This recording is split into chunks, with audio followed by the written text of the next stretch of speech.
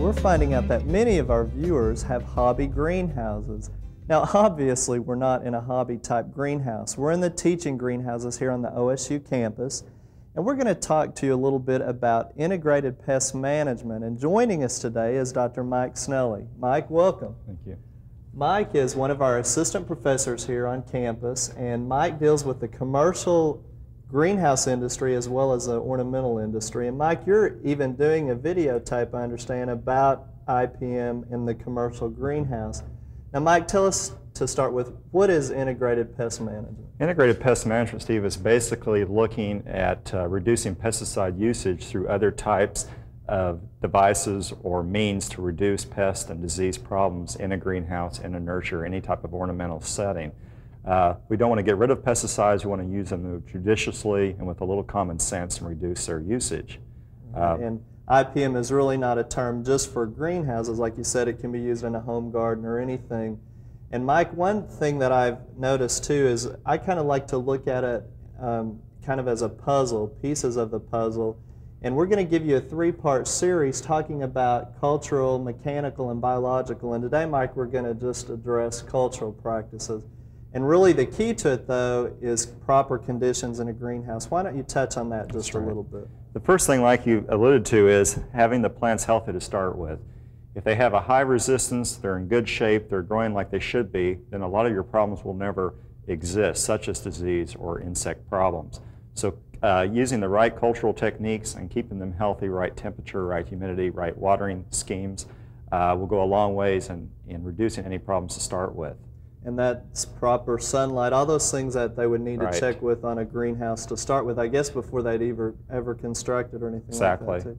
Now, you alluded to healthy plants. Talk to us a little bit about what happens if some start getting sick or we see a dead leaf or those types of things. What should we try to do? Okay, a couple things. Let's take a look at this Dieffenbachia, for example.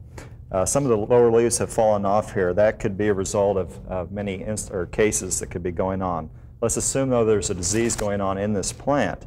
A couple things you want to do is keep those lower leaves or the affected leaves pulled off, get rid of them, burn them, bury them, whatever. Leaving a plant that's has problems with diseases or insects is just likely to spread that problem throughout your greenhouse or any of your growing areas that you may have. That's your first thing you want to think about then, is keeping your plants clean from any affected areas they may have. If one should get in severe case, though, should they try to pamper it, pull it out, or should they pitch it? I guess it all depends on the type of plant, those things, but what could happen there? Yeah, it's basically a judgment call that each person has to make, but if you have a lot of money invested, the best thing to do is just to get rid of an unhealthy plant. It'll save you a lot of heartache in the long run with disease or insect problems. Or isolate it maybe from some of their other healthy That's the key right there. If you're bringing in a new plant, make sure that it doesn't have insects or disease problems before you put it in with a community setting like we have right here on this bench.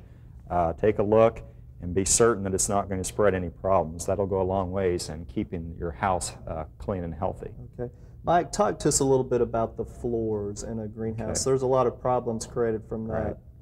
The couple things to keep in mind. The first line of defense is to have a floor that's not going to have muddy spots or areas that can splash up when you're watering, or they get on your feet and you splash as you walk through the greenhouse. That'll spread disease problems. You can see here that we have a concrete floor that will go a long ways in sanitation and preventing any disease problems from occurring. Okay. What about like weeds or algae that might show up in a greenhouse? Try to keep all the weeds out, and also weeds outside of the greenhouse. Mow, pull, or whatever you need to do. In terms of algae, there are chemicals you can use. The best thing for algae, though, is to keep your floor or even your bench surfaces dry when possible, and algae won't exist in the first place. And a lot of it is watering, isn't it? What kind of watering practices as far as the hose and times of day should we? Yeah. Water early in the day to allow the foliage to dry off towards nightfall. That's when you get cooler temperatures and diseases are more likely. Also, an easy thing to forget to do, and we're all guilty of that, is not to hang up the end of the hose after watering. If you put it down on that floor, even if you think the floor is clean, that's a good way to pick up disease problems you then spread the next irrigation. Okay.